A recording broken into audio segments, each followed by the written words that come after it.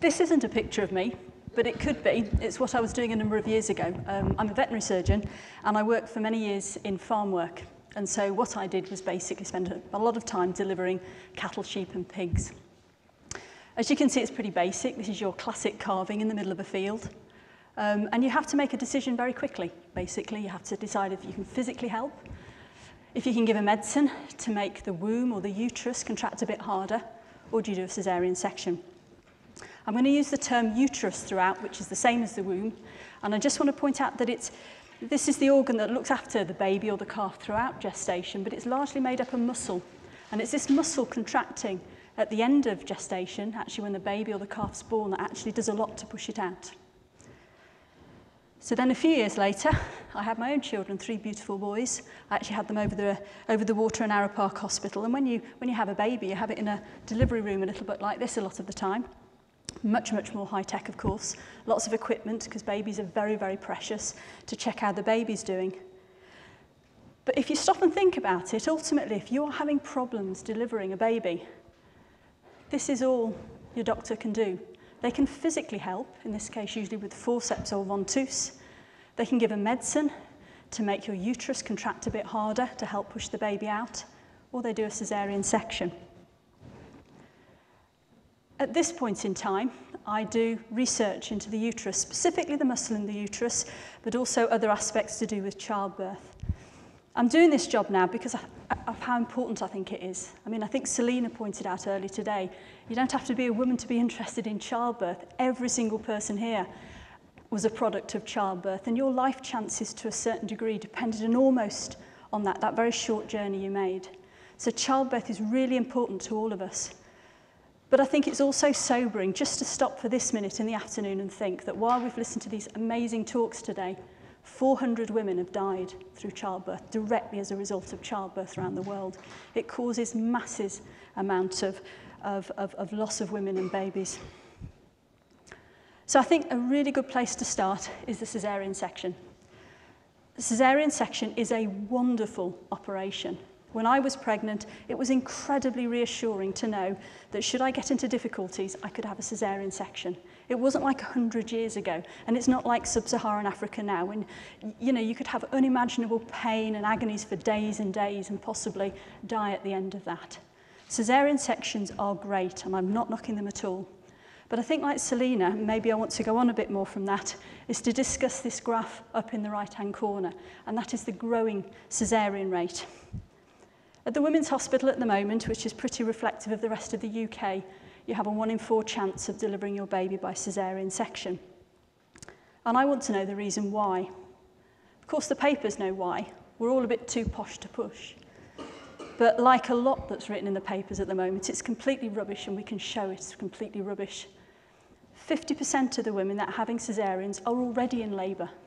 They're actually already trying to give birth normally, if you like.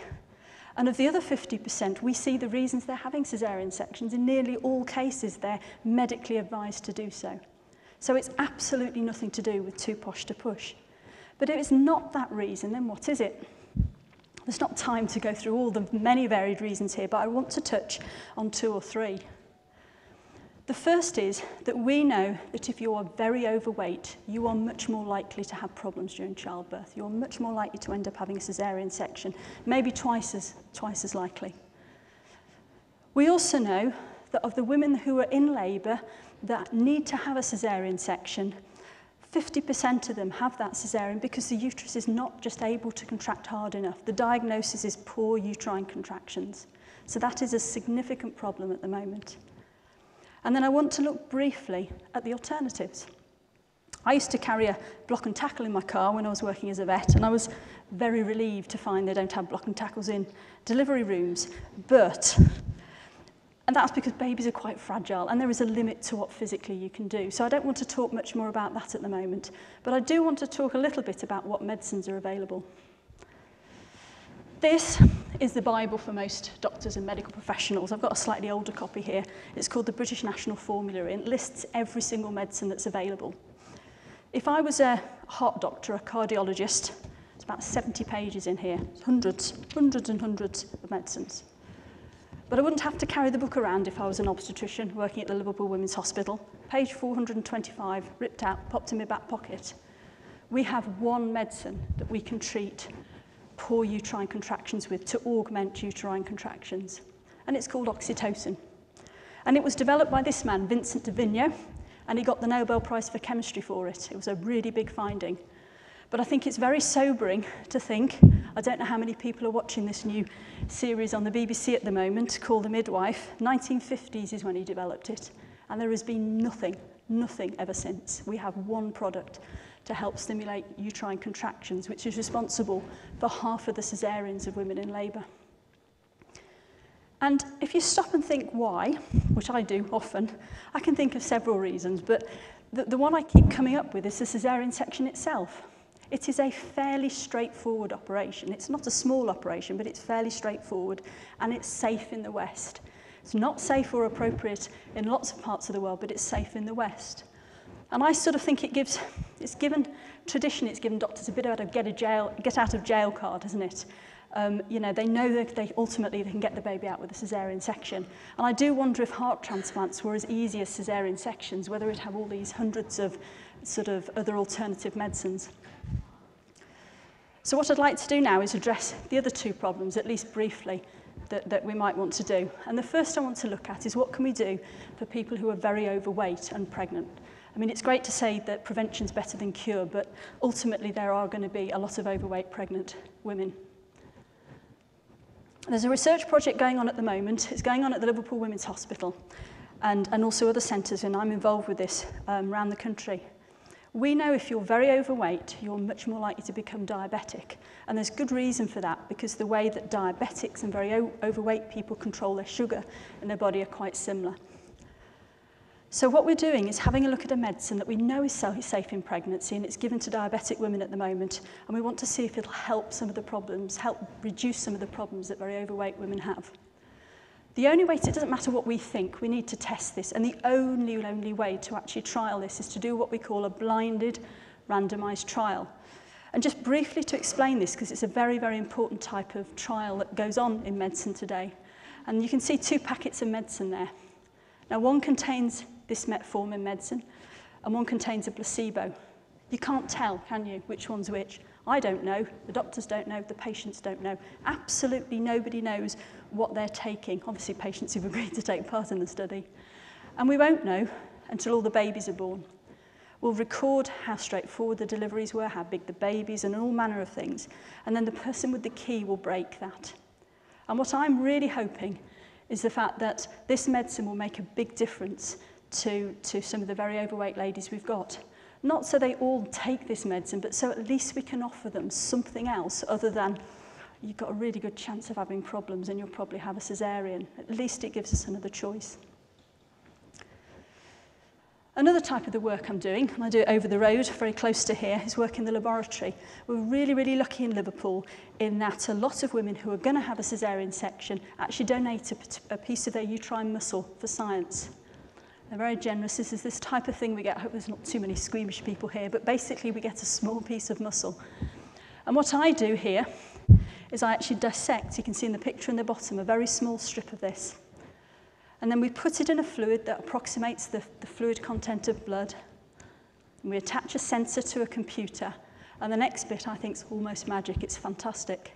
In that if we warm this small piece of tissue up to body temperature, it will contract. It contracts spontaneously outside the body. And you get these rises and falls in the form of a graph that represent the contraction and relaxation that don't actually look that dissimilar to the sort of recordings a midwife actually might take in hospital. Now, this, of course, seems a long, long way from the bedside. But if I talk briefly about some work that's done in Liverpool, it has actually made a difference already.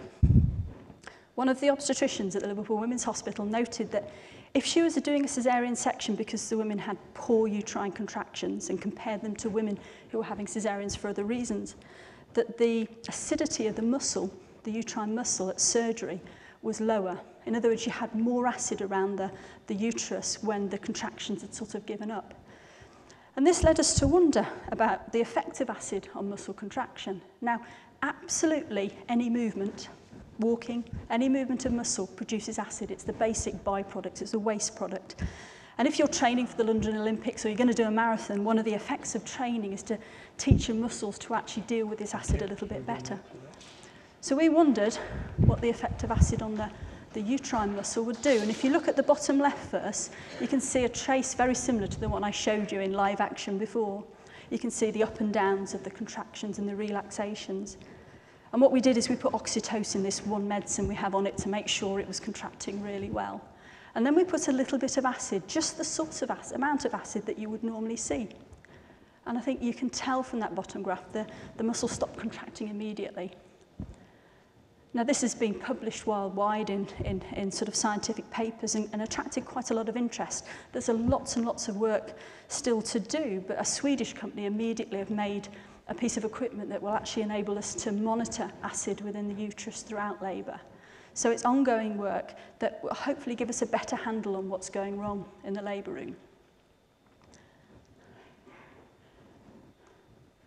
But what I'd also like to talk a bit about is what we're going to be doing in the future. This picture, which I think is fabulous, is taken with a modern microscope, and it's of a similar piece of muscle, the sort of muscle I showed you on the pictures before. It's magnified times 200, and we're using a confocal microscope, which gives us a really, really crisp image. What you can see there, I've sort of highlighted in the red, is groups of muscle cells within that piece of tissue that I took. What I'm really interested in, because I think it'll help us really understand what's going on, is what happens before the muscle contracts. It's always a good thing in science to go back before to understand the whole process of what's happening. And specifically what I'm interested in is calcium, the iron. You find it in milk you drink. Calcium is very important, isn't it, for your bones and things? Well, it's really important for muscle contraction as well. And so what I've done is put a sensor into this muscle that actually will give off light. It will fluoresce when calcium goes up and down. I'll stop for a minute. Remember, this piece of muscle is still alive. And if you wait for a minute, you can see what happens just before it contracts. It's a big flash of life. I'll wait for it to reel again. But if you look at it, you can just about make out that a fraction of a second before it actually moves, the light will come out. And if I show you this graph, this is more or less what's happening. Basically, calcium is shooting up a fraction of a second. It's calcium that's actually causing the muscle cells to contract. And we're now looking into ways that actually we can find things to affect the calcium, or, for example, oxytocin will actually stimulate. One of the ways it works is to make calcium go up in the muscle cells. So those are sort of techniques we're using. I could have spent the next 2 hours talking about all the questions that we have, but I'll just run through some of what I think are the most important ones. Why doesn't oxytocin work in some women? That we're always being asked this by clinicians. It's the only medicine available, and it doesn't work in a lot of women. In fact, all the women there nearly always end up having cesareans due to poor contractions. I've already had this, and it hasn't worked.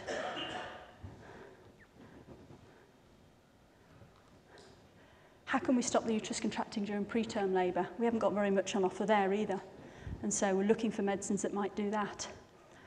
Can we find an alternative to oxytocin? I think most people know with painkillers, some work well for one person, some work well for another. It would be really nice to have at least two alternatives. And I think a particular passion of mine, thinking of that figure about how many women are dying throughout the world, really what we could do with is a medicine that we don't need to stick in the fridge, which is the case with oxytocin, that we can just bung in your pocket and can be used to stimulate the uterus to contract, because that will help deliver babies in obstructed labours, but it will also help stop women bleeding, which is a big cause of death over in places like sub-Saharan Africa. So that's just some of the questions. We can think of loads more. And just to put some pretty pictures, but I think quite relevant pictures down there at the bottom, these are all plant products that we actually think are good in some cultures for childbirth. We talk about raspberry leaf tea in the UK, and we talk about pineapples. Well, also in Asia, we chat to people in Asia, and they talk about pomegranates and watermelon. And I must have, at the back of my mind, it's wondering, is there something within those plant products that we haven't yet found that actually does something to stimulate the uterus? So that's some questions for the future and some of the techniques we've got for the future. But one of the great things about standing here in Merseyside is what's happening in Merseyside at the moment.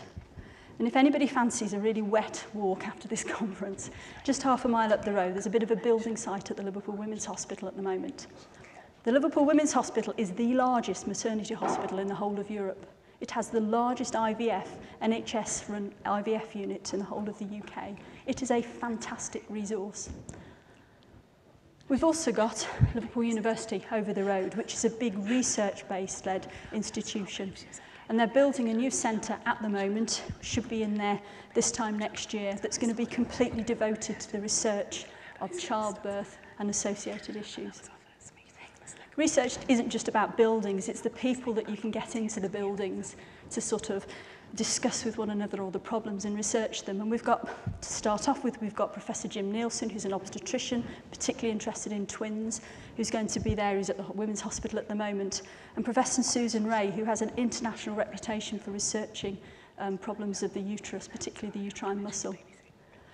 We're not just going to be interested in some of the problems I've talked today, but also, you know, the best practice for health professionals, clinical trials, but also looking at things like recurrent miscarriage, which is a big problem, and IVF, as well as some of the laboratory science that I'm doing at the moment that we want to direct to clinical problems.